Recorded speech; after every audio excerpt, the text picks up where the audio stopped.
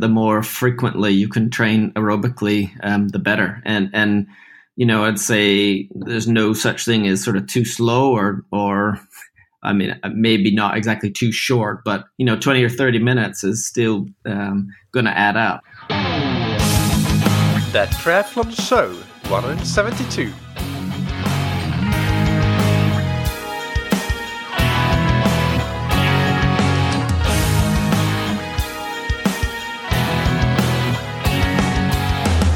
Hey, what's up everybody, and welcome back to another episode of That Triathlon Show, the podcast presented by scientifictriathlon.com. I'm your host Michael, and on today's episode I have a really amazing interview in store for you. I'm super excited. It's with Coach Joel Filliol, who is one of the most successful elite triathlon coaches in the history of the sport, I think it's safe to say. He has his own multinational squad of elite athletes that he coaches. Currently, some of the most well-known names in that squad include world champion Mario Mola, world number 2 Katie Zaferes, world number 2 Vincent Luis, Jake Birthwhistle, Martin Van Riel, and others. And in the past, he has coached athletes like, for example, Simon Whitfield, who took the Olympic silver medal in Beijing 2008 while being coached by Joel. Joel is also currently working as the Olympic Performance Director for the Italian Triathlon Federation. And in the past, he has worked as the head coach for British Triathlon, and in that role worked with, among others, athletes like the Brownlee brothers. And he has worked in various roles for Triathlon Canada as well. Before we get into the interview, big thanks to today's sponsors. First, we have Precision Hydration. And as you've heard probably many times already, when we talk about hydration, it's not just about fluid replacement, but sodium replacement as well, because that plays a critical role. And the interesting thing is that the difference in the amount of sodium that people lose in their sweat can be quite huge. Some people might lose 200 milligrams of sodium per liter of sweat, and some people might lose over 2,000 milligrams. And then when you consider that people can have different sweat rates, then you see that these differences and individual considerations, they add up very quickly. And that's why Precision Hydration, they have positioned themselves to not just provide the products, the hydration products and the sodium replacement products, but also provide the knowledge and the consultancy to allow you to get to know more about how you should hydrate. So what they did was they created a free online sweat test that is based on a great amount of actual sweat test data with medical grade equipment. And this free sweat test has been validated against that. And you can just quickly answer 10 questions or so in an online quiz and get a very good estimate for how much you sweat and how much sodium you lose in your sweat. And of course, you get a free hydration strategy as a result, and this will allow you to tackle your next race, being very prepared and knowing what to do when it comes to hydration. If you want to try Precision Hydration's hydration products, use the promo code THATTRIATHLONSHOW, all one word, all caps, to get your first box for free on precisionhydration.com. And of course, before you do that, take that free online sweat test to know which electrolyte strength you should go for. And big thanks to Roka that you can find on roka.com. Roka is the world-leading manufacturer in triathlon apparel, wetsuits, and performance eyewear. They invest a lot in R&D, and one of the main victories of that R&D is the arms up technology that they created for their wetsuits, which results in greater flexibility and mobility on the swim than with any other wetsuit. And this arms up technology exists in all of their wetsuits, from the entry level to the very high-end wetsuits.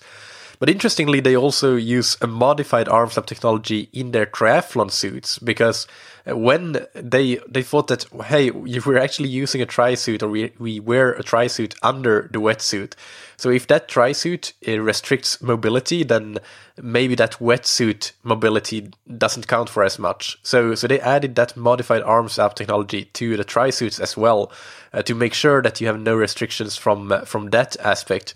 So when you use a Roka wetsuit and a tri-suit, you can be sure that your mobility is going to be excellent and your swim is not going to be restricted by mobility or flexibility. This sort of performance thinking and really striving for excellence is present in all of Roka's products. And that's why I think that they're such a great company, and I really admire what they do and all their products. You can get 20% off your entire order on Roka.com or their EU or UK websites that you can navigate to from that Roka.com main page with the promo code ThatTriathlonShow, all one word, all caps. So the interview today is quite long. It is in fact very long compared to what they usually are, but it's as long as it needed to be, not a second longer. So enjoy this great chat and all the fantastic advice that you will get from Coach Joel Filliol. Today's guest on That Triathlon Show is Joel Filliol. Joel, welcome to the show. Thanks for having me. It's great to have you, and it's also great to have you perhaps back with your own podcast, the Real Coaching Podcast, which I enjoyed while it was going on a couple of years ago, and now you've done a couple of episodes again. So I guess you can tell us a bit what's the plan with that podcast going forward. Are you going to continue to do that regularly? Yeah, certainly it's my intention. No, I've enjoyed doing it, and had some good interaction and questions, and like anything like that, it gets you to think about different topics. So it's got a personal interest as well as sharing information about what we're doing and how I think about the sport. Yeah, definitely. And actually, a lot of the topics that I have for today are from an episode that you did, which was basically a Q&A episode with a lot of questions. And many of these questions are things that stood out to me from your answers to those questions. So let's just start with the first thing that I noted here, which was that you really emphasize keeping things simple and avoiding major mistakes. So can you talk a little bit about that and how that's a big part of your philosophy? Yeah, I think, in the proliferation of information and sports science and just the evolution of a young sport like triathlon, even you might argue in general in the world today, we have so much information, and I think being able to filter that and to understand what's important is key. Finding wisdom in this data, in this information, and all of the choices that we have to make. What do we pay attention to? What's really important? And what's not, what are distractions. And I feel like this concept of keeping simple has never been more relevant than now, of, what actually makes a difference, what is like a distraction, what can you implement consistently over time as a coach or as an athlete, what has real value. So I keep coming back to that, trying to filter what's really important, and it's not easy. We're surrounded by new technology. The ability to measure things has never been easier. The ability to collect data has never been easier, and finding really the value is probably never been harder than now. And so I remind myself, and in my daily work, what are the essentials here? What's important? And so I come back to that concept of keeping it simple. And there's a tendency to want to make things, appear sophisticated. And we maybe go along with some of the other points in the discussion, but that keeping it simple. Well, if you want to give a couple of examples, or even just one example of something that you think in that today is, I guess, becoming popular or riding the hype curve, so to say. Do you have any examples of that you want to point out? Well, probably the one that immediately comes to mind is athlete monitoring or workload monitoring, and what's real there, and I suppose it's always useful to think about, well, what context are you working in as a coach? Because not everyone is working in the same context. So there are, perhaps different tools you might use in different contexts. But what I always come back to is, paying attention to the athletes and their mood, how they're behaving kind of every day. I watch them walking to the pool. I've watched their joking around and laughing. And so I have that everyday context that perhaps not everyone has if you're working remotely or you're not sort of on deck. But paying attention to that stuff, is really effective. And we've seen this even when it's been, various athlete monitoring, recovery monitoring. None of this stuff is particularly new. We can go back to, measuring, morning heart rate and, what did we have when it was simpler, when we had more simple tools, to more sophisticated tools now. But, what seems to be just really effective is asking athletes how they're doing. How do they feel? Do they have any soreness? Are they tired? This just really simple stuff of interacting with people, I think is still the most effective. And this is borne out in various ways that you can measure this, if it's possible to measure this. And I guess to be clear for the listeners, I think that you refer to things like, for example, measuring a chronic training load and things like that, and perhaps HRV and other sort of measurables, and those are the things that are perhaps overcomplicating things versus asking the athlete how they feel. Just to make things concrete for the listeners, are those a couple of examples of what you consider workload monitoring? Yeah, I think my first thought was about recovery monitoring. So, various ways to measure that from, there's all kinds of ways you can measure that. But, HRV is one more, technological way to look at that. Like I said, morning heart rate, or, even questionnaires, or, apps asking how they're feeling. Even in one really interesting and very simple way in Training Peaks is sort of the application Training Peaks is the implementation of this sort of RPE thing, which is just a emoticon. And like the beautiful simplicity of that, you get a smiley face or a sad face, and actually it's pretty useful, as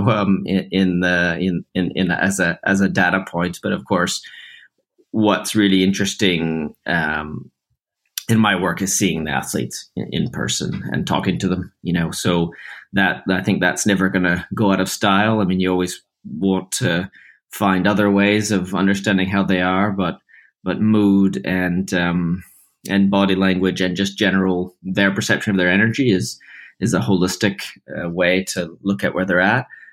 I think where you're going also, with measuring workload, I differentiate that to kind of readiness to train and recovery. Workload, we've got, a ton of ways to measure that, and accessibility that we never used to have. But then, of course, we generate significant amounts of data with that. And I find myself still kind of coming back to really just simple metrics of, hours, time spent.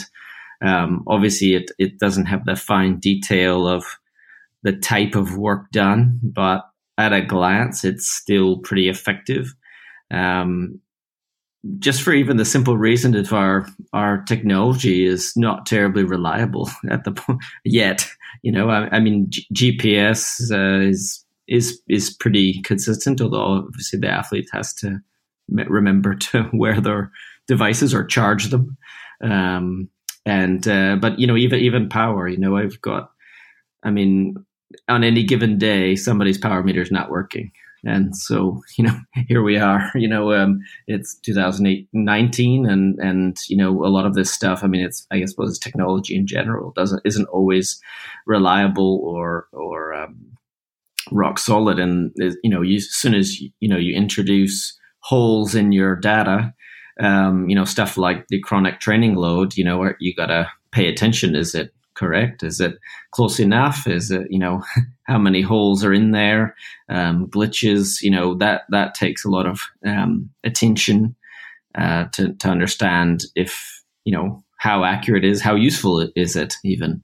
We might take a look at chronic training load, of course, and have the understanding of how we can put data together over time and understand, acute and chronic, and that the balance between those.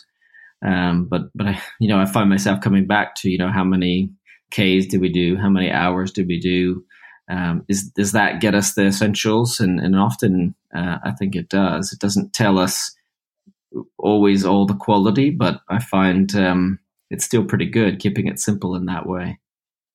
Yeah, and especially when you have that relationship with the athlete, and what kind of training that you're giving them, so whether you're giving 15 hours a week of that's perhaps not for you with the elite squad, let's say 30 hours per week of easier training, or if it's 25 hours of pretty intense training. So you already have that context of the intensity, I guess, the intensity profile of the training. If somebody is coming to you cold and saying that you know nothing about them, and they say that I'll train 25 hours per week, that's perhaps not going to directly tell you how much that really is, or how hard that workload is. But when you have the context of being the coach of the athlete, then in that absolute hours is really fundamental. And as you say, for various reasons, it's less sensitive to errors than the other sources of workload. It's interesting when you just say that. It makes me think of when I look at an athlete's program. If they say, let's say they do 30 hours a week. There's different kinds of 30 hours a week, but you can tell by looking how much time are they inputting for like swim sessions, for example. I've got I've seen the 2 hour 5K swims or the 1 hour 15 5K swims. How much, if you're doing that 6 times a week and you're adding an extra 30 to 45 minutes every time, that's probably not reality. Then it's easy to pad those numbers, or how much gym time is actually workload versus sitting down on a mat, for example. But yeah, you could it doesn't take too long to dig into context, and the question that when I think about is, so how many weeks did you do X hours? That's more interesting to me than the one-offs. So as you say, when you dig into the context, you can start to see what's going on. But if somebody tells me they're training consistently at 30 hours a week, I've got an idea of what they're doing in any case, and it it automatically says something about the training load that they're doing.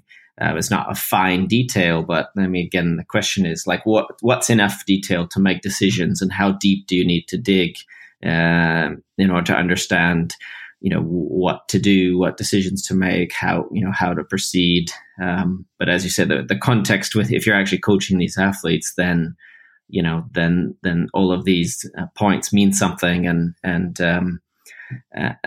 you learn to understand what to pay attention to. Yeah. And for a self-coached athlete, hopefully they have a grasp of their own context as well, because a lot of the listeners, of course, are self-coached athletes.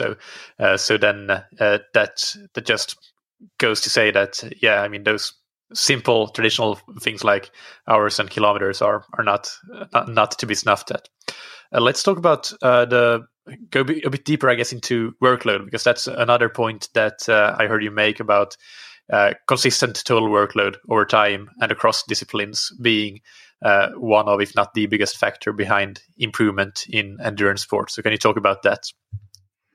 Yeah, I guess it's a good segue from where we just were. I think in endurance sport, I think probably because of the ability to measure things outside of the lab, and we essentially have mobile ergometers on our bikes, and we've got data from every run that we do now.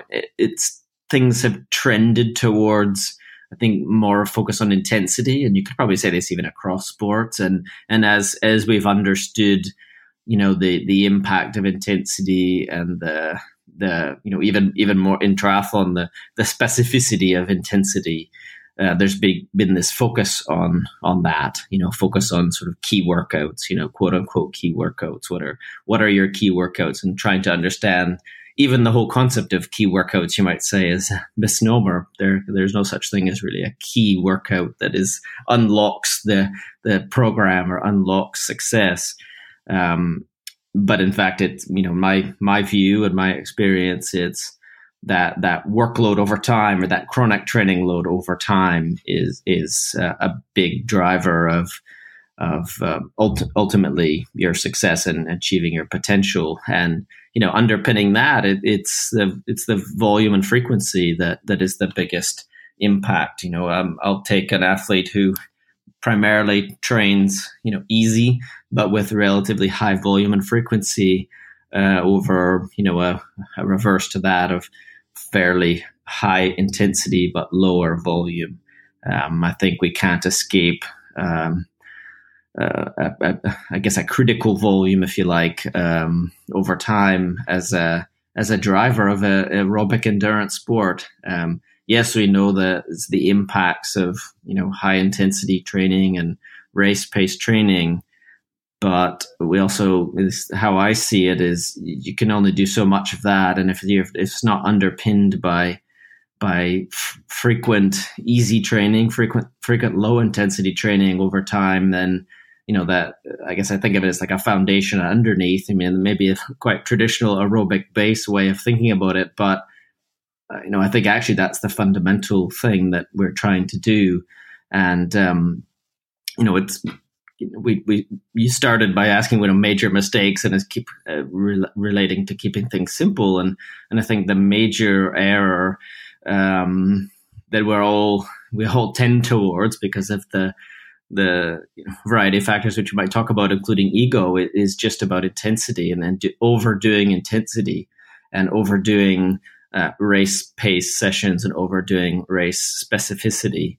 It's tempting to think about the most direct route, to getting where we want to go, or at least it intuitively may seem like that. In the most specific way, if you want to get better at running whatever pace for your 10K, then you should practice running that pace more often. But actually, that's perhaps not the best way. And certainly, what I've come to understand is the higher intensities have, there's a tolerance to how much you can do, and you might even say a toxicity to too much. Too much makes you ill, or makes you, has a negative impact. And so, I think even when we're thinking self-coached or even recreational, like age group or serious age group, compared to elite, there's still a maximum tolerance. The elites don't necessarily do massively more intensity or volume of race-specific intensity or faster than race pace. They don't necessarily do any more. There's a certain amount you can do and recover from, and it's the rest of the training that's then kind of interesting, is how much volume can you consistently do while you're doing race intensity or higher intensity, and how much of that do you do? But I always come back to frequency, consistent volume over time, and that just means to me, first building up, how many times you're training per week in each sport. Mostly easy, build the total volume, mostly easy, start to add work like hills and lower intensity, lower than race pace. I think you can do a lot with under race pace or under threshold, which however you think about various thresholds, you can do a lot with going under. You don't need to do a lot over. But it's so tempting to want to do those high intensity sessions, but maybe to demonstrate to yourself that you're getting fitter, or to prove to yourself or test yourself. But of course, the irony there is if you do too much testing, you inevitably compromise your chronic training load. So you're actually compromising that consistency. Yeah, and I also think another reason that high intensity is so popular is that it's fairly simple to study compared to, for example, low intensity, high volume training over a long time. That would be very difficult to study in comparison to a 6-week interval training program. So that might be another another thing there. When you mentioned the critical threshold of volume, how do you have an idea of what that might be for somebody who is looking to be, because you're working obviously with elite ITU draft legal athletes, so for that demographic, what do you see as the critical threshold of volume? Is it can you say anything about that? Yeah, I mean, I guess it's not a precise figure, yeah. But and I would say even there's a range of what you might consider highly successful individuals are doing, and actually there was a presentation at the INSEP conference. It was put on by the ITU a few years ago in Paris, and I think all of these presentations may be online, although I'm not sure this one is. This was by Sergio Santos, a Portuguese coach, and he compared the training weeks of a number of different programs and athletes, and it was interesting because most of them were fairly similar. Over or under 30 hours, you might say that the low end might be 25 hours per week, and the high end might be 35 hours per week. So that's already a pretty big range. But the sweet spot being in there, depending how much intensity you use. Really, I think that ends up being what the how much you can do is going to depend a lot on that. The first thing to fall away when you're fatigued is you can't do the intensity that you want. So if you might find even. I mean, this could be an interesting point for development of athletes is, should you prioritize doing the race pace intensity or the volume? Because young athletes, you tend to find they can't do both. So what can they do compared to senior athletes? They can do one or the other, not usually both at the same time. And that's ultimately the differentiator. When a new athlete comes to a program, typically they if they haven't done the volume, then they're going to struggle to be able to do that. But what we would see is they would not be able to do the intensity as well through the week and months as a more senior athlete. So the senior athletes can recover from the general volume and be able to be consistent. So, but coming back to that, like that concept of a critical volume. That I don't know if that's that helpful to think of it in that way. But yeah, it's going to range. Probably not too many top level endurance, even in short course and Ironman I don't think differentiate that much in volume, but probably not too many less than 25 hours, 24 hours, per week. And of course we're talking somewhat consistently, it's not going to be every week all year.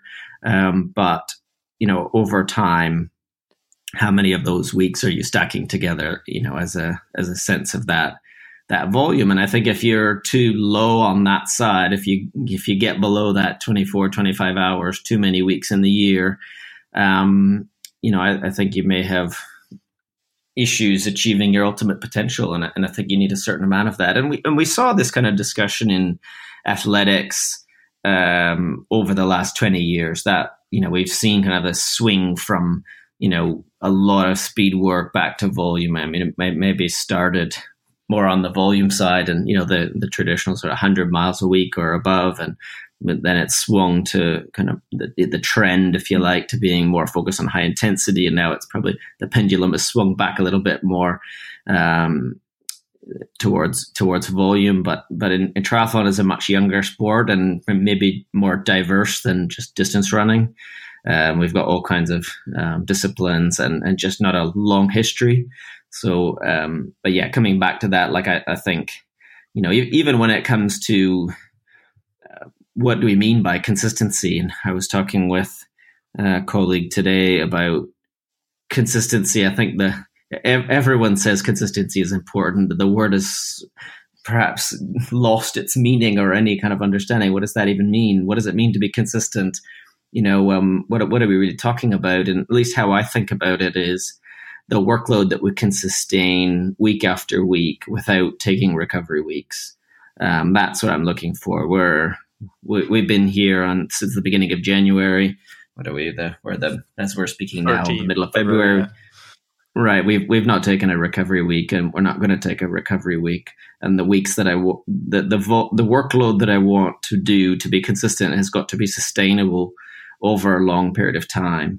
So we don't follow a periodization like, the 1, 2, 3, 1 week off, that kind of stuff. In my experience, and I've done all of that before, of course, as you develop and try different ways of periodizing training and understanding workload, certainly practiced all that. But I found if you're desperately needing the recovery week, in any kind of periodization, or even in the shorter ones, if you're doing a 3-in-1, 3 days in one, if you're really desperately needing that one day or 1 week, the workload on those days is probably too high, and you're not going to be able to do that consistently. Again, what can you do sustainably? And of course, it doesn't mean that we don't adapt, and that some athletes don't end up needing recovery to be adapted. We change the program if they need it, but the goal is to try to make the workload consistent over that time. And the biggest impact of that is how much and the type of intensity that we do. The more intensity that we do, the more likely that we're going to lose that consistency, because if we overshoot a little bit, then it's going to affect what they can do the following days. And I mean, this isn't like a formula that ever you totally figure out. I mean, it's a constant thing that's in flux all the time. You can overshoot one session and try to learn from that and make a better decision in the moment the next time. There's not generally a problem with underdoing it. It's not, the cost of underdoing workload, either in a specific session or over time, is not a catastrophic problem. But of course, the opposite is a catastrophic problem. And so when we come back to, this consistency, what we're trying to avoid as well is interruptions in training due to illness and injury.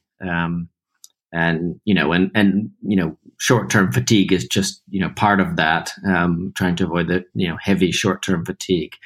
But that's what we're trying to avoid. And then that's the biggest killer of progression over time is when you're forced to take time off due to training error, and almost everything is training error. We come back to, basically all injuries that are not an acute event like crashing your bike or another, accident type thing are training load errors.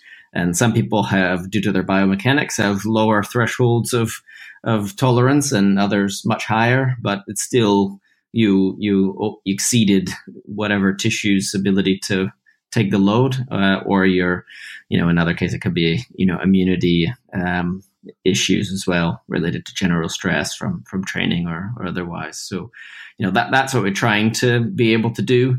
And as I say, I don't think you ever have it totally figured out. We're constantly tweaking and adjusting and monitoring and watching and listening and being willing to adapt.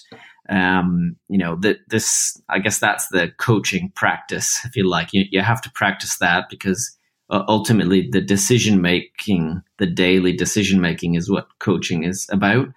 The physiology and all that's not so difficult. The decision making is hard. It's harder to tread the line of what's the right thing. When do you push on? When do you back off? When is enough, and when is too much, and that takes time to develop that, and of course you have to understand the athletes. So I think the better we get at that, the more likely we're actually going to be consistent and have the least interruptions, and then ultimately that's going to give us the most predictable performance, I think. Yeah. Wow, that was that was a fantastic answer to the question, and a lot of really golden nuggets in there. I think the one follow up that I will ask is, do you have any particular consideration that for age group athletes that are not training 25-30 hours per week, that they should take from this whole discussion, and how they should apply it, I guess in their lives and their training? Well, the first thing that comes to me is just frequency. The more frequently you can train aerobically, the better. And I'd say there's no such thing as sort of too slow or I mean, maybe not exactly too short, but 20 or 30 minutes is still going to add up. I don't think there's any issue. If you can fit in a 20-minute run, that's what you can do. Then, and you can add that in. Then build towards that. I just think frequency from the point of view of when you're getting fit, frequency is just really powerful. And the more you can do of that, and just easy frequency, that is a starting point. When I'm thinking about anybody's, current fitness level, what's the next step is often just to add frequency, then volume, then intensity. And intensity is just the least important, I think, of those. Of course, when you've got some race goals, you've got to progress towards, being able to do the duration and do it at the pace you want. But it doesn't have to be all specific. And I think starting point with, wherever you are now, you can probably add some frequency, and that can help. You don't necessarily need a day off, for example, or or more than one day off aerobic exercise. You can do something every day, and I think, we apply this with our elite athletes. Is I prefer to spread out the training over the week rather than have particular days off. And that can be effective for anyone, rather than try to do the same volume in 6 days, we can do it over 7 days, or whatever breakdown is applicable to the individual, but to spread things out a little bit more. And again, the starting point can be to add frequency. Yeah. A little bit of back of the napkin math, 3 times a week, an extra 20-minute workout. That adds up to 50 hours per year or more, 52. So that's significant for age group athletes. That can be around 10%, I guess, of the yearly volume that you can add from 3 more 20-minute sessions per week. So the next thing that I wanted to discuss is how to approach the lower intensity sessions, which, as we talked about, are super important now. So what's your take on that? Yeah, they got to be as slow as they need to be, and I don't think there's really such thing as too slow. Again, there are some athletes that they're, the most, I guess the error that you see is that their easy stuff is too fast, and there's all kinds of different reasons for that. Some of it is because we can measure it, and so looking at the pace, it can be people, now that you can look down at your watch and you can see exactly what pace per K or per mile you're going, then it's tempting to want to increase that. But we go as slow as we need to go. And, that can mean some pretty slow running. Riding, again, it's the error of too slow is not terribly significant when you're training higher frequency and higher volume.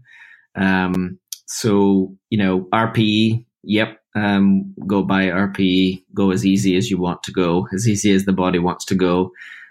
Sometimes we have to tell people to slow down, but I don't think I would ever tell somebody to speed up an easy session. So yeah, that's how we do it. Most of our guys, even the very, very fast runners are, they're running 4:30s, 5 minutes per K for easy runs, sometimes slower, depending who they are or how tired you are. And, again, I think there's no such thing as sort of jump miles in this way. It's just all aerobic training. And if you need to go slower, go slower. Yeah. So that's I want to highlight that because that's super important to hear that these guys that are running 28 minutes off the bike in an Olympic distance triathlon, they are running their easy runs at 4:30 to 5 minute pace per kilometer. That would be, I guess, 7:15, 8-minute mile pace for the imperial listeners. So that's something to keep in mind. And I think that another important thing that you mentioned there is that you run by or train by RPE as low as needed. I actually just recently had this discussion with one of my athletes and told him to like don't have the watch on a display that shows pace or anything like that. Just go by RPE. Make sure that the RPE is really low. Is really easy because we consistently had some issues with too fast and too fast paces, too high powers in easy training. So I think that's important to hear and highlight as well. Are there differences between the disciplines? I guess running and cycling, you already alluded to, seem pretty similar. What about swimming? Do you have swim sessions that are completely easy, complete recovery, or how does that differ in any way? Yeah. I mean, I guess the difference in swimming is the technical side of things. How is the stroke perhaps different if you're going really easy or really slow? But in the end, yeah, of course, we do easy swimming and we mix the strokes only a little bit in the warm up. But in general, if we want to swim easier, we might put the pull buoy in or use pulling, and depending the amount of pulling that they're used to. But our guys are capable of pulling every day, multiple kilometers. And I find that that's a good way when the fatigue is high to go pull paddles, and you tend to have slightly better mechanics. It's the extra feedback of pressure on the hand keeps the elbow up and the armpit open a little bit more. And this is the interesting part about triathlon is the interaction between the three sports. And of course, the swim for most of the athletes that we're dealing with, and most of the athletes in the sport, you might describe them low efficiency swimmers. And when they're fatigued, they slow down. Their mechanics are worse. Their technique is worse.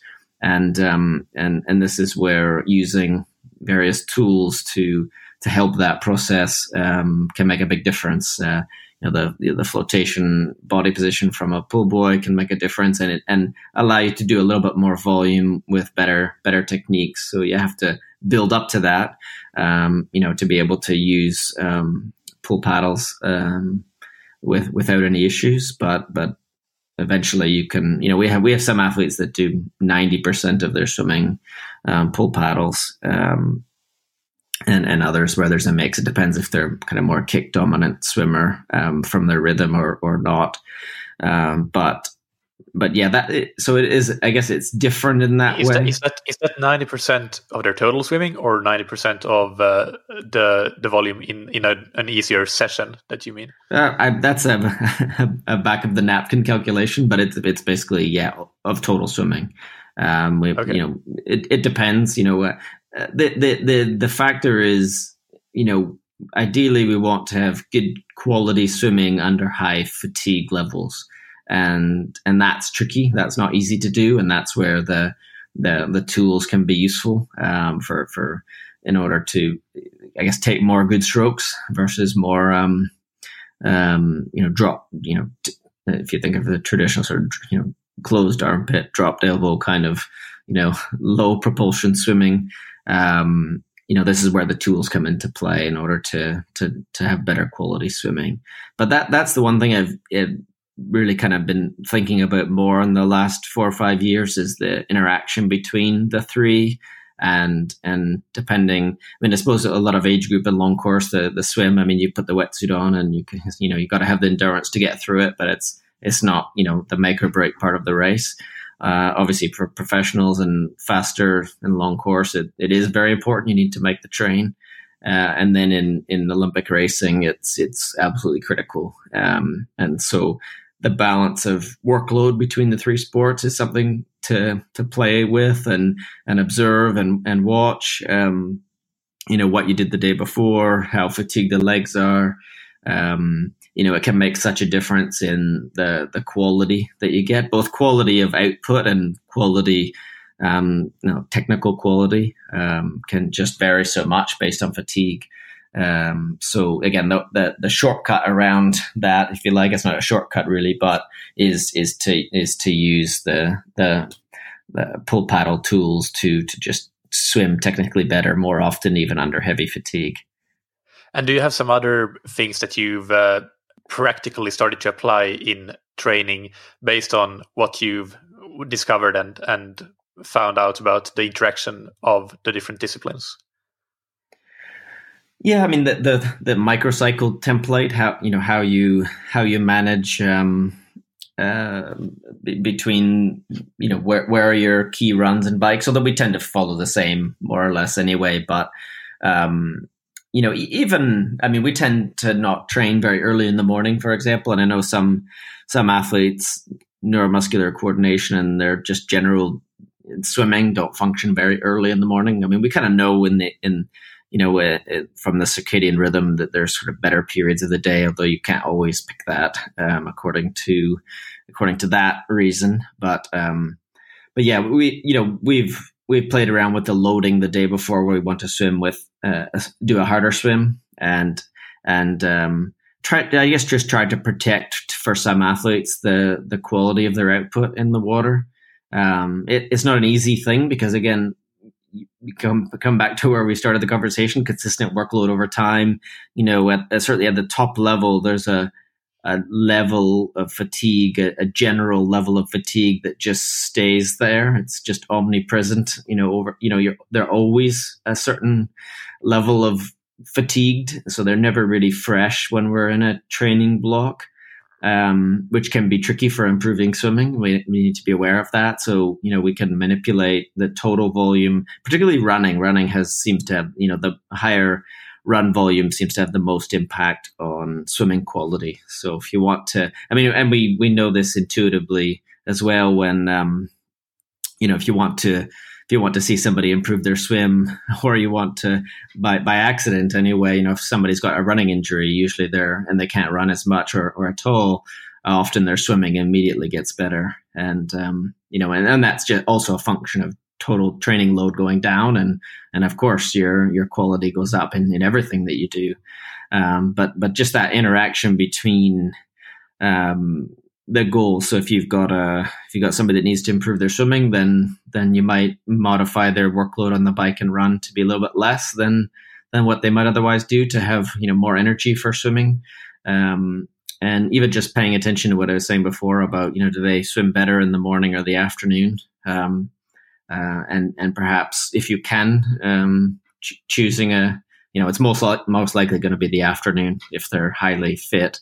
They might feel the water, feel better neuromuscularly in the afternoon than the morning, but depends what else you're doing. Again, don't want it to be a cop out of saying it depends all the time, but it does about the training load and what's normal. Some athletes can do say 100K ride in the morning and go in the afternoon and crank out a great 5K swim, and another would be destroyed if they did that and they wouldn't get any swimming quality. So again, it varies over time and comes back to, the big differentiator across athletes is, what kind of intensity they can do under heavy fatigue and under high chronic load. Yeah.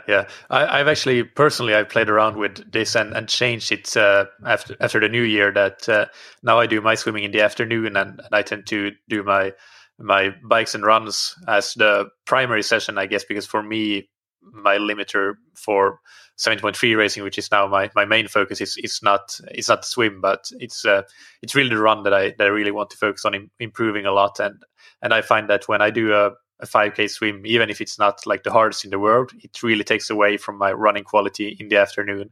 But if I do it the other way around, I can still get a good session in usually in the pool in the afternoon, even if I have done a hard run. And if it's an easy run, then it's no problem at all. So yeah, I guess that's an example of how playing around with the interactions between disciplines can play out. But as you say, it does depend on what the strengths and weaknesses of the athlete are and what the objective and the main things to improve are as well. Yeah, go ahead. The next thing that I had here to discuss would be the high intensity sessions and approaching them. If you can cover that the way that you sort of covered off the low intensity sessions. Yeah, I guess I think about this a lot all the time as well. And one of the interesting things of the ability to share information and know what the world is doing that you couldn't do 10 or 20 years ago. We tend to focus a lot on the speed of sessions and see what others are doing. And for me, I think I see an overemphasis on over race pace work. And I guess, coming back to the context of my everyday is the Olympic pathway work and the Olympic distance, so 5K, 10K.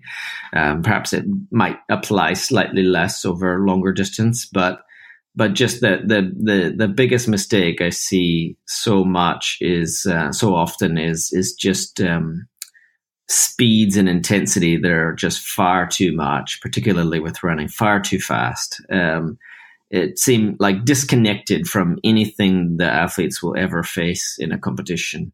One interesting thing about triathlon running is because we do it in a pre-fatigue state coming off of the bike, the speeds that even the best in the world are doing are attainable sort of by all. That we're not limited by the ability to run, for probably the 99% anyway, are not limited in the ability to run the speed. It's to be fit enough to run it under fatigue and resistant to slowing down is the more the reality. Even the very best men and the women in the world in Olympic distance or shorter, the speeds that they're going at any point in a 5K or 10K are attainable by athletes of a much lower performance level. And yet, if you look at, the sort of infamous track Tuesdays that are around the world that we saw yesterday, many of those athletes will be going far over race pace, far faster than anything that they'll face in racing. And for me, my thought on that is just the amount of risk that you're taking on board when you're exceeding, either from a fitness point of view, your biomechanical limits, or just how much stress you're putting on your system, and what is the return on that. Obviously to some degree, there's the training stress and response is a continuum. So you can have, don't need to go at a precise pace to get a precise response. It doesn't exactly work like that. But, I just see athletes in general running far too fast. And it's just, I think the risk is just really high when you're doing that. And biomechanically, the biggest problems we're going to have are breakdown of biomechanics and injury and where does the problem lie? Is it in the programming that coaches are prescribing the sessions as 10 times 400 maximum sustainable pace, mm-hmm. or is it that the athletes want to push themselves? What do you think? It's both of those things. I think where's the starting point? I guess it might be from a different understanding of what triathlon running is. It's not about the speed, quote unquote speed. It's about endurance and fitness and conditioning. So what is the route to get there? If your goal is running 3 minutes a K off a bike, how much time do you need to spend running substantially over that? That's an interesting question to think about. But mostly I see just a disconnection from reality. Dream paces, not reality paces. Dream intensities, not reality paces. I think if you want to become a 3 minutes per K off the bike runner and you're currently 3:15, you don't get there by running a bunch of 3 minutes per K, because that's the wrong intensity for you with your current fitness level. It doesn't work like that. Intensity is not so precise. You have to train at the intensity that's right for you today and your current level, and you progress from that. And so I think it's just the easiest thing to overdo, and it's the easiest correction to make is make your intensive sessions appropriate for your current level, your current fatigue level, and build in a room for a buffer, if you like. Again, intensity. Your body is not a machine that has a precise threshold pace. Your virtual threshold, if you like, changes every day based on your fatigue, based on stress, based on environmental conditions, hydration, all kinds of things affect this, right? And if you get in the zone, more or less, then you're going to get a kind of response from that. But it doesn't need to be a precise, and it doesn't need to be at the fastest part of that range. And that's what we tend to want to do. And the more we can disconnect our ego from that, the better. We all know, and in coaching and even as an athlete, watching other athletes, the training champions who are, they lay down in incredible sessions, but we never see anything like that from them in races. And that's a big part of why, if you're pushing to the limit all the time in training, then you're not training optimally in the sense of what's likely to be sustainable for you, or what's the right intensity that you can recover from consistently and over time. What's the right dose? And I came across this one concept, this like the minimal effective dose. And when I first heard that, my response was perhaps, oh well. What we shouldn't think about minimum. We should think about maximizing performance. So we can't have minimum. But over time, the concept resonated more and more. In the sense of what is the minimum dose that gets us the response we want. That then, if you can add on top of that you can do consistently over time. And I like that concept because in practice, every day you can see that. When's the right time to finish a session is not when you're at the limit and you're at the track and you've got to laying on the track or being sick or just a feeling of being destroyed. That those are all signs you've probably exceeded the minimum dose to get the response you want. But finish feeling like you could have done more. Again, in the big picture. If you could have done 12 reps, but you do 10 of whatever, it's not a big deal. But if you exceed that point, you can run into problems. And and again, coming back to like the big picture, avoiding injury and illness is just fundamental to consistent improvement and achieving your potential. And what are the biggest problems that we encounter? The biggest mistakes I've made in my coaching, the biggest errors we can see is athletes that get into an injury and illness cycle. The best way to avoid future injury is right here in the present. And in fact, the best predictor of somebody that's going to be injured in the future is somebody that's had a past injury. Because it can be very difficult to exit those cycles because of how good our bodies are at compensating. We end up with all kinds of secondary issues. And given sort of the typical endurance athlete mentality, stubborn, reluctant to rest, athletes can end up with quite deep compensation patterns, which can be really difficult to unpick. And I think, where does that come from? It's often just from really not being disciplined with pace control, not being disciplined with management of high intensity. It's where we're most likely to go wrong. And the impact is the biggest in running, but also in cycling. There's obviously less biomechanical risk, but in the same way, it's easy to cook yourself by pushing too hard and too often. And again, perhaps slightly less in swimming, but it's all connected to the same of discipline about where you're currently at, what's the right intensity for you now, and allowing yourself a range and not needing to be at the top end of that, but being quite comfortable at the lower end. And if you can't do the lower end, then you need to change a session and do something else, do a different kind of session.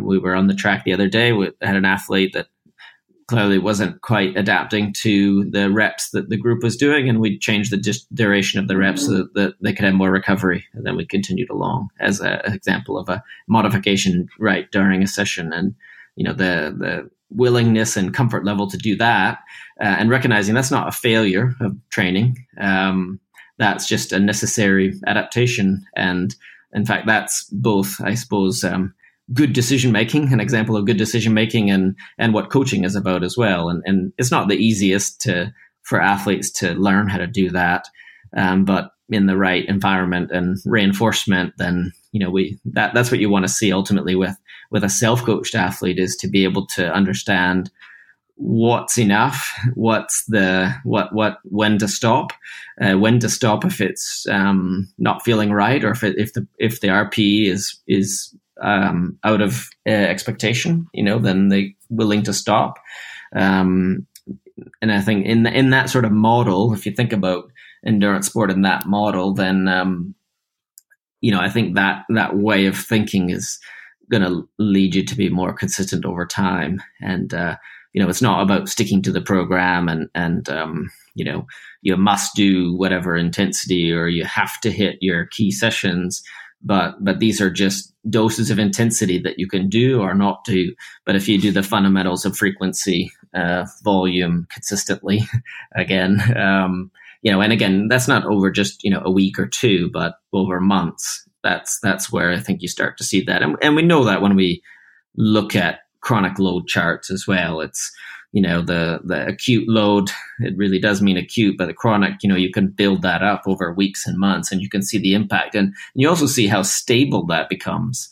And the chronic load that a lot of us are would be thinking about may come from the training stress score model or from power data. And the point is perhaps not even whether that is the best way to think about it, because those are, I wouldn't say they're entirely arbitrary, but they have constants that have been decided, which may not be the most valid, but the idea is still good that, over, a month or 2 months, your average workload,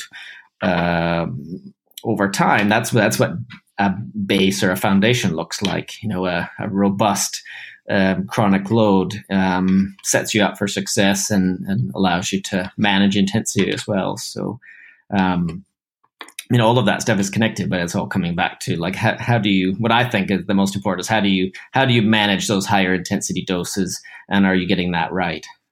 Yeah. Again, fantastic answer. So many things that resonate there. I think that one of the things that I really want to highlight is that thing that you said about leaving the session feeling like you could have done a couple more intros if you had wanted to, and also that it's okay to be at the lower end of that range that you're trying to hit. That you're not necessarily going for the very upper end, and you're certainly not trying to beat any given time. And that is, I guess, in my coaching, what I see as perhaps the biggest problem is that athletes consistently try to push to get to that very upper end of a given intensity range, or trying to beat it. So that's something that I think it's great that you highlighted there.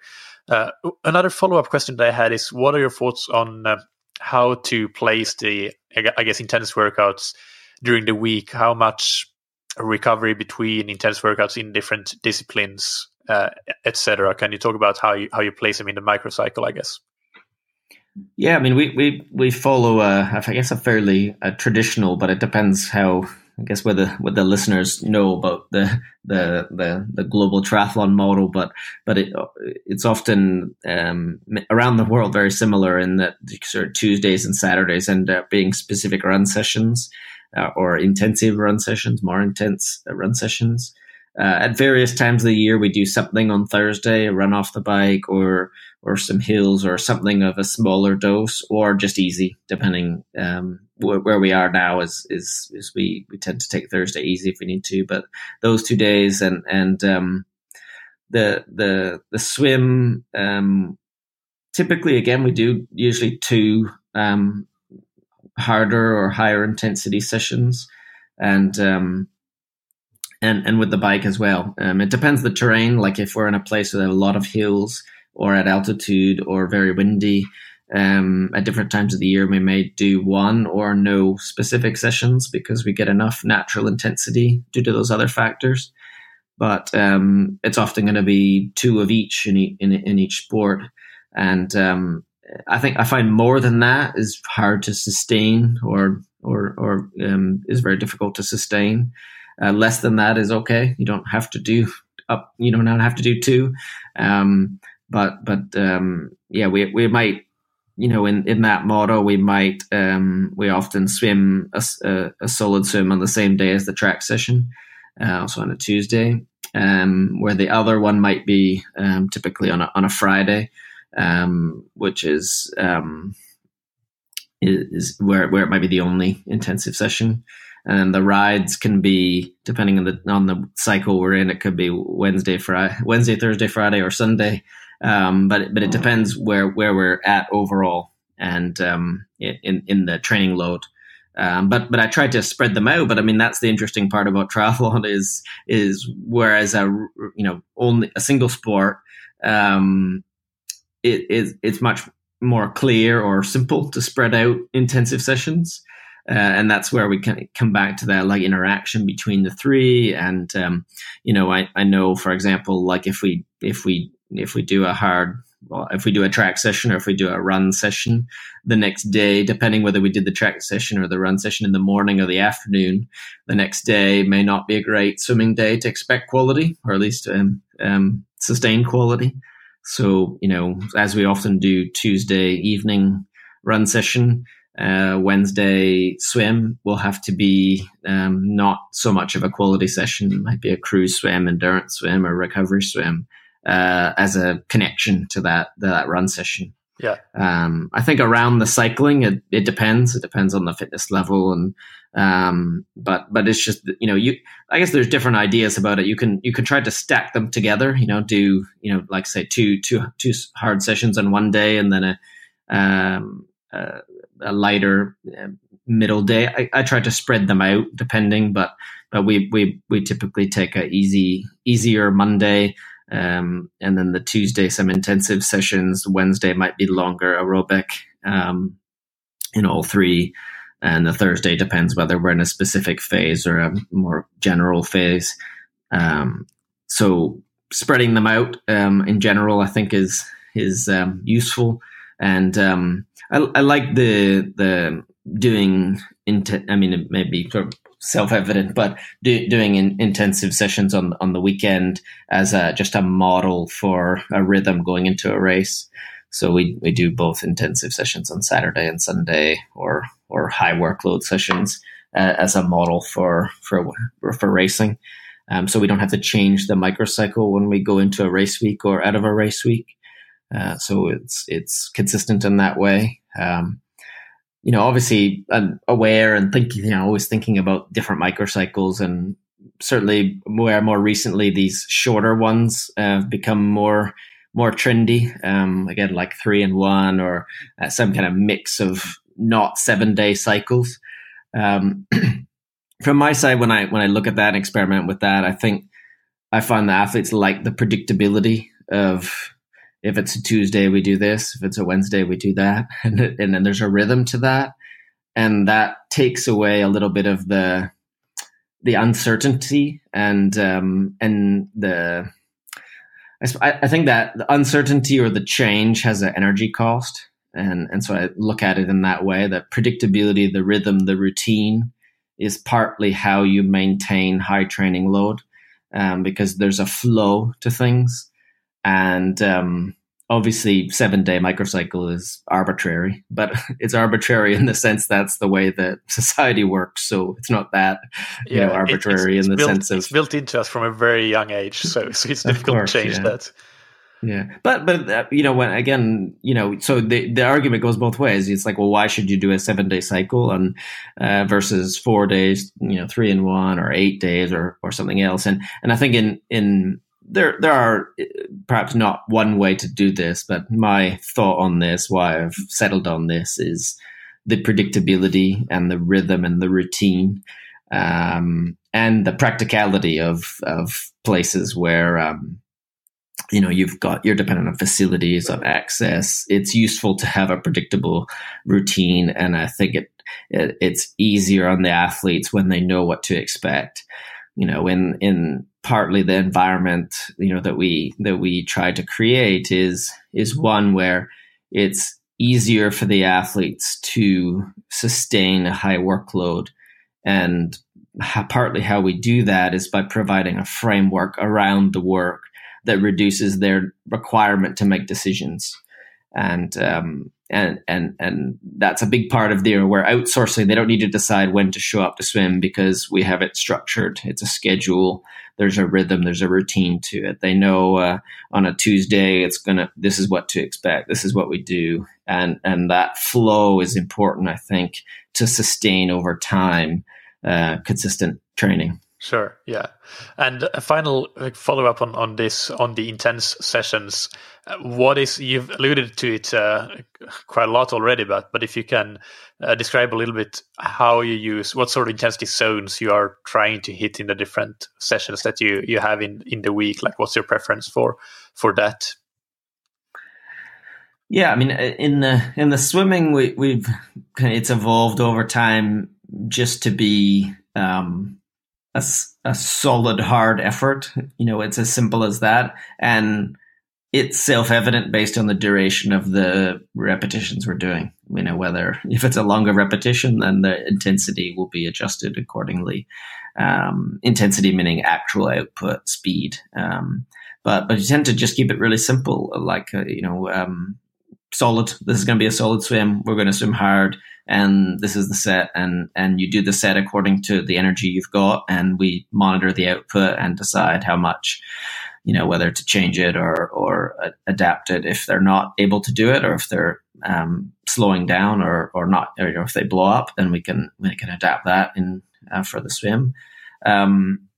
So it's perhaps in the end, it's all going to end up being very similar. The paces don't change that much. Of course, going from off-season building fitness to a stable level of fitness, then the output's not going to change that much.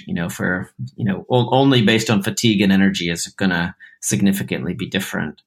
The riding we do a lot based on group efforts, so we don't end up riding to a output like a power output. The power will be looked at after the fact. But if we're doing hills or a group effort, last week we did a crit session, and it's just circuits with a lot of corners, and we just ride them more or less at a race intensity, and that's all we need to say, and we get what we need to out of that with a really simple description of that. When we were riding hills, we just did various different kinds of progressions, building. If we did 6 by whatever hill reps, then we almost always progress into everything that we're doing, whether it be running or cycling or swimming. Almost everything is a progression. And although that may be counterintuitive in the sense of, well, races don't start like that. They start full gas, at least in short distance racing, they do. However, again, under high workload, under high fatigue, allowing the body to sort of work into it, letting the athlete to work into it, I think gets the best results in the end. I mean, in the sense of what kind of output could we get on any given day, allowing the athlete to sort of build into it, find their rhythm, find their pace, and finish the best we can, or according to the goal of the session, is the most effective way to do that. I think you're most likely going to hit the sweet spot in terms of what the athlete could do, the right amount, if you do it like that. Especially under high fatigue. If you ask them to do high intensity right from the beginning, they may crack physically or mentally earlier, and you will end up with having less work done than you might otherwise. So almost everything we do as a progression. And I think it tends towards also, how do we want to race? We want to finish well. We want to be in control and be strong at the end. And it's probably a good mental model from that point of view. But coming back to the running is where it's a little different. The running, we always have pace controls, and it's usually speed limits. Again, the biggest problem we have is just going too fast. So almost every session we do, we'll run to a pace range or a speed limit. So no faster than whatever per K or per 400 if we're on the track, or shorter. And again, that doesn't change that much. And we know more or less we're going to get the right amount of work from that approach. So that's where it's different. The running is different than the others, where we can have more of a perceived effort output. And from the running, I want them to manage that and be more disciplined about that, because of the risks of overdoing it are higher. So we tend to, and that doesn't even change that much over time. In fact, we repeat a lot of the exact same sessions and progressions year after year. And even as the athletes get a bit faster, I mean, because there's ways to manage that as well. If you're running in a group, there's the difference between setting the pace and following the pace is enough that it can make a difference for slightly different levels of athletes. But I mean, that we sort of, the athletes converge on the demands of the race. So in terms of pacing, obviously we don't want athletes to be running with a group, but overexerting themselves relative to the others. That's a training error that we try to avoid, although it's difficult because ego gets caught up into that. So we usually the way around that is to have a plan from the beginning to manage that. Rather than let the athlete sort of feel it out, like seeing how it goes is not always the best policy with running. It's better to say, let's start at this pace and let's see where we can increase from there. But this is, and with the goal of achieving, a slightly faster pace as we're working through the whatever session it is. So, where I started with that some years ago, I think was, I haven't looked at it in years since then, but using the Daniel's running formula and the VDOT as sort of a mental model for that. I don't know if everyone's familiar with that. Most of them are. It's been mentioned several times, and we can link to it in the show notes as well. Sure, yeah. I mean, VDOT roughly equivalent to like a VO2 max, which could be correlated to PBs across various distances. It's not exactly that, but close enough. And according to VDOT, then you'll have pace ranges for different intensities. So, it's standard, I suppose, in the sense of training zones to elicit whatever response you're after. So again, we tend to work primarily, when I think of where's the biggest volume coming, it's under race pace, over volume, under race pace tend to be where we spend a little bit more of our time. Because again, I think under high chronic load and under high fatigue, that's probably the least risky type of work. And then when we go to the track, we tend to run over pace, but obviously under volume. So what we almost never do is sort of the stereotype 10 by a K at 10K race pace. And the thought with that is just that's the highest kind of workload session that you would tend to do, and in terms of the most specific. But doing that kind of session in the context of your quote unquote 30 hours a week is really difficult. In the same way that doing sort of VO2 max work in the context of middle high chronic load period is really difficult to execute without really high risk. And in fact, they may not be able to do it because they may be too fatigued to do that. So pace control and manage, I think it's useful to be comfortable running over race pace biomechanically. You don't want that to become a limiter, but I wouldn't want to overemphasize that either. I come across stories all the time and sessions that other coaches and athletes tell me that are just substantially faster than anything I would have our guys do. And yet obviously those athletes are not at the performance level the same as some of the guys in our environment, but yet they're doing intensity that's higher and higher speed and higher workload than we would do. I think, again, some of that comes back to where we started in the whole context of what's interesting about the top athletes is that they can do the kind of intensity and a level of workload of intensity within the context of the high chronic load. Anybody, quote unquote, anybody can do high intensity under low chronic load. That's not interesting to me. It's what they can do under high load sustainably. That's where the differentiators come into play, and where you can see the difference. So, in my experience, again, over time, when we're talking about intensity, the best athletes in the world are not the ones that are doing the most necessarily the ones that are doing the most impressive sessions. So you could walk onto the track and you could see whatever sessions anywhere from, Brownlee's to Whitfield back in Canada to in anybody, you name them. The sessions often are not something that you think is just, extraordinarily fast. That's not the point. It's, can you do that session when you're highly fatigued consistently? That type of output. And that's where very quickly you see most athletes can't, and that's what the differentiator is. Yeah, great points. Can you just clarify, because I was still a bit unclear on when you said about under race pace, or I guess you meant faster than race pace when you go to the track and do running, but you still have that speed limit, so it's not like incredibly fast. But then did you say that on the swim and the bike you do more of like at race pace or slower than race pace, but you try to do more volume, or did I get that wrong? Because I wasn't quite clear on that. I guess what I'm saying, that the precision of the way that we set up the sessions is, for running is about speeds and paces, and for cycling and swimming we tend to use more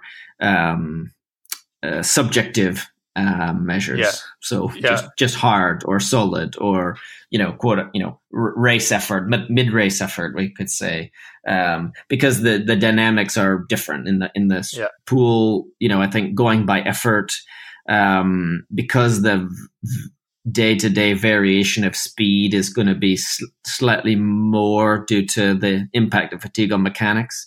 So, you can have a good session holding 110s, or it can be a good session holding 106s.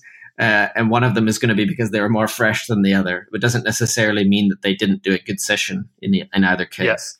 Yeah. And what's your preference for the kind of, I guess, total duration of the main set in the swim? Like, do you do like the faster, like 1,000 meter main sets, or do you like to do longer main sets with 2,000 to 3,000 meter main sets? And same for the bike.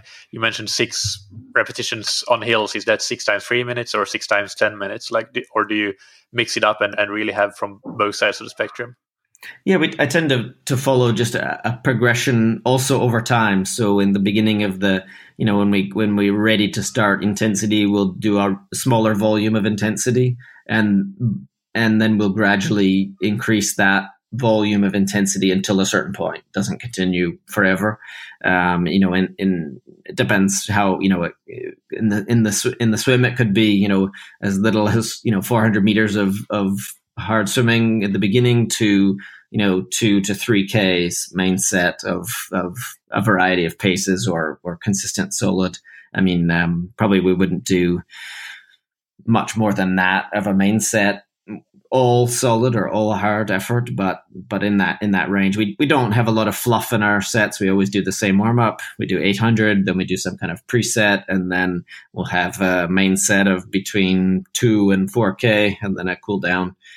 So there's not a lot of extras in there in terms of volume or easy swimming, but just long main sets, I think, is the key to triathlon swimming. Don't fluff around too much with a lot of different things, and probably for age groupers as well. Like, if you got an hour to swim, make the most of that hour. Don't spend too much time doing non-specific things. I think in general, and that's a difference perhaps between sort of masters programs or club swimming, where there's they're going to be in there for 2 hours. They can't do 2 hours of main sets. They end up having a lot of fluff, and this I don't think is very effective in triathlon because we enter in such typically a fatigued state or pre-fatigue state from whatever we did the day before or the same day.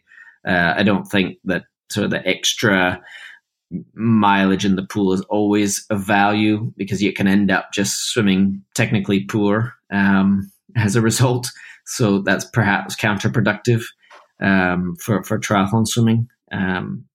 But yeah, so and the cycling, it depends if it's a solo session or if it's a group session and there's the dynamics of a group. Like we did a bunch effort where we had 5 guys rotating through for a period of time,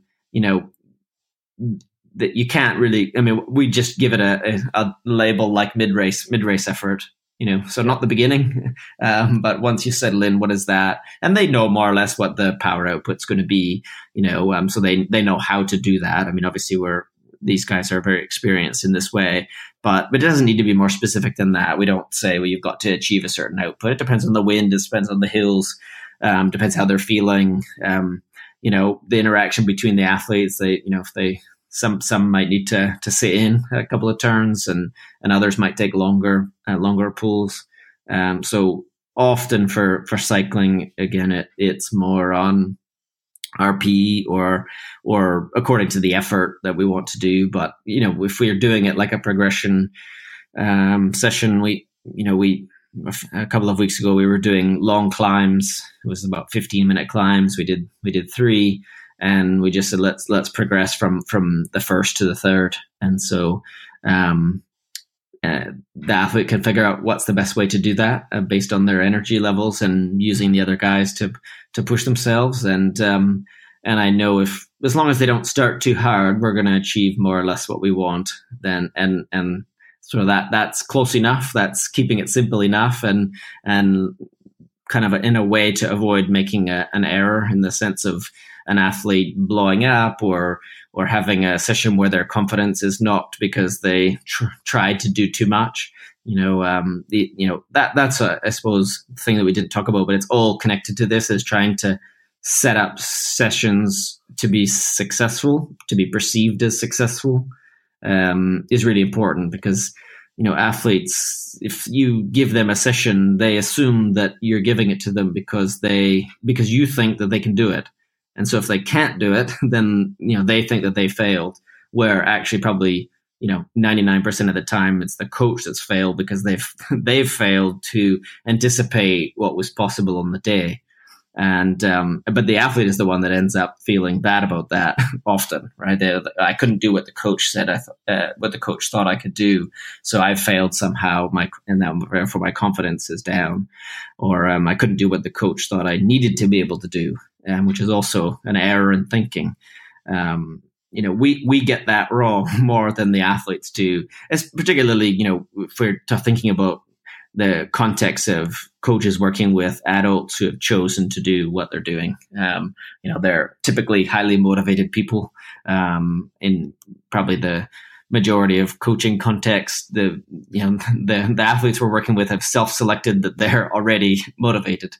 We always have to assume high motivation, even when they're fatigued. Of course, that affects generally our acute motivation, but they're still highly motivated people. So we always have to assume that they want to do whatever it is that you set the objective as.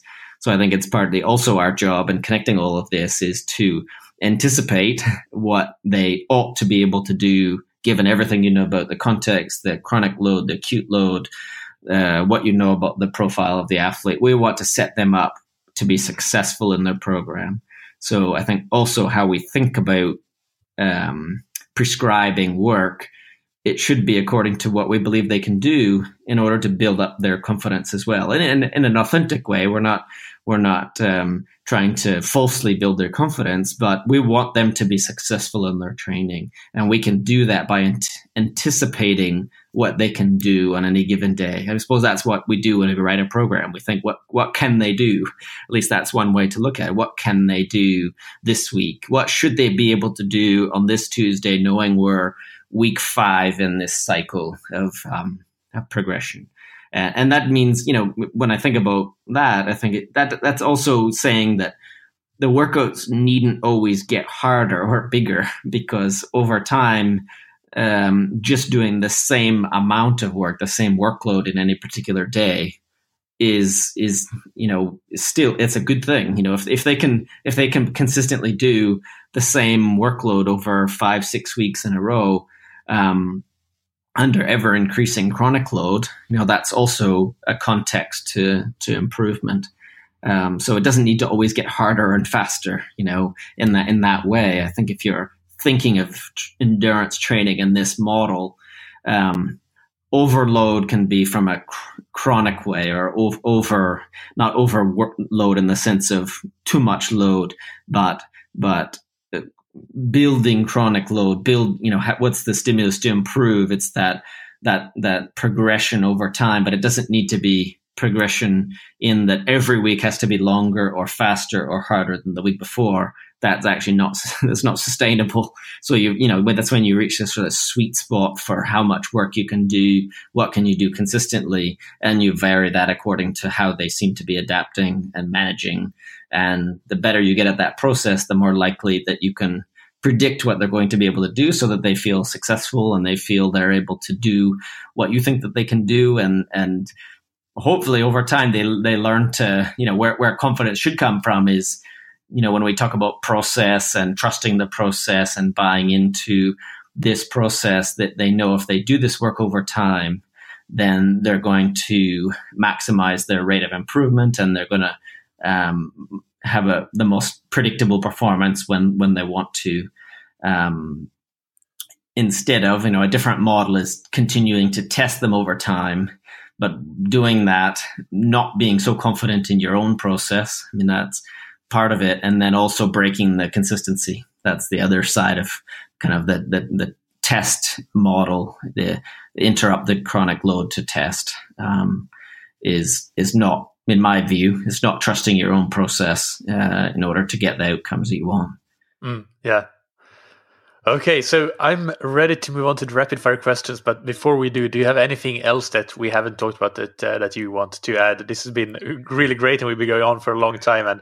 And I've actually skipped quite a lot of the questions and topics that I wrote down. But what we've covered so far has been absolutely fantastic. But if there's anything that we missed that you think would be important to convey, this is your chance to do so.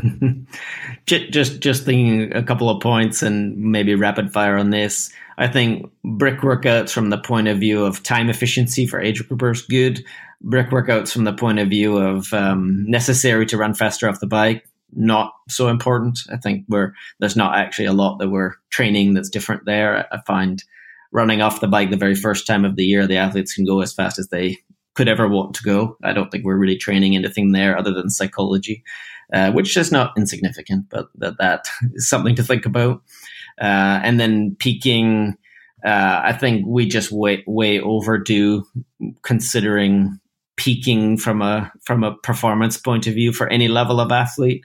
I think just being consistently aerobically fit and a stable level of conditioning is going to get you almost everything that you could want in sport, rather than trying to shoot for the extra one, the proverbial 1%. I think is not necessary to achieve top performance in sport. I think we want predictable, stable performances, and so much of the time showing up to the start line healthy, with energy, not having cooked yourself, is like 99% of performing to what you could hope from yourself, rather than hoping or expecting for something that you've never done before, because you've typically pushed too hard. So I like the concept of let's just try to get stable, consistent, and predictable performances and not worry too much about peaking. Great perspectives. All right, so rapid fire questions, 15 seconds or less to answer these. And the first one is, what's your favorite book, blog, or resource related to triathlon or endurance sports? I don't have something immediate, but the starting point, I think, would be reading back some Arthur Lydiard concept for running and applying that to triathlon. So there's some quite old books about that, Running to the Top. There's even one about adapting that for swimming, which to me resonated a lot and something I sometimes come back to. What's a personal habit that's helped you achieve success? I think just being as committed as the athletes. If you got to walk the talk, and if you talk about commitment, you've got to demonstrate that. And I think that's what we do, sort of living and training together throughout the year. And who's somebody in triathlon that you look up to? I think with a young sport, like ours, when I think of who I looked up to, it's actually the athletes that I get the opportunity to work with, and I'm perhaps somewhat unique in that respect to get to learn from some top athletes. But when I think of all the different athletes from Simon Whitfield to many of the British athletes to the athletes I've got now, those are the people in triathlon that I look up to in the sense of have learned the most from. Perfect. And finally, where can people follow you and what you have going on? Yeah, we're trying to share a lot of the everyday process. I use Instagram, so if you look up Joel Filliol on Instagram, stories, what we're doing. We've made some videos here about our training. We're experimenting with that, but I mean, we tend to focus on just doing the job of coaching every day. But I've got a YouTube channel with some videos that we've made, and follow the podcast. All of that linked on my personal website, joelfilliol.com. And I like when people send in questions, and general enthusiasm keeps me motivated to set aside time to revive the podcast and hopefully keep it going. Yeah, the name of the podcast is the Real Coaching Podcast, so people can find it. But we'll also link to that, and as you said, it's on your website as well. Thank you so much, Joel. It was a real pleasure, and thank you so much for your generous use of time for us tonight. It was fantastic to talk to you. Thanks for having me. Enjoyed the chat. All right, so I really, really hope that now you understand why I was so excited when I introduced this interview to you. For me, this is definitely one of those very few interviews that I know that I will go back and listen to again and again and again, because there's just so much value, so much fantastic advice in it. And I'm not going to pick out any key takeaways, because I think that everything that we discussed here are key takeaways, really, because all of these things are the fundamental things that you need to get right, nailing the basics, so to say. And so it's, I don't want to highlight one thing above another. I just want to say, go back and listen to it 1 time, 2 times, 3 times, and go to the show notes page as well. Go to thattriathlonshow.com and click through to this specific episode and read through that, and just, I guess, take a few moments to sit down and think about what you heard, and if there's anything that you might change in your training as a result of all of this advice that we heard. If you are new to the podcast and you want to make sure that you get all the new episodes as they are released, remember we have episodes every Monday and Thursday, then please subscribe to the show so that you don't miss anything. And if you have been with us for a long, long time and you love this show and you love interviews like this, then please consider leaving a rating and review, because that really helps a lot and helps me keep doing this show and keep doing it consistently. I try to be as consistent with the podcast as we all should be with our training, as discussed in this interview.